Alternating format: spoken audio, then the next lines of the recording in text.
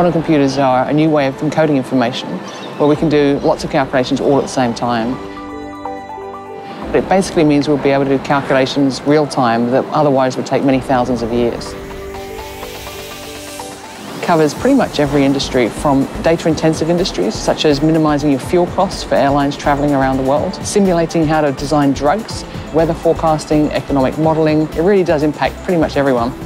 Internationally, Australia has taken a leadership position in what we call a silicon implementation. So really, we were looking at what's the best material to build a quantum computer in, how quickly can we scale it to a very large-scale system.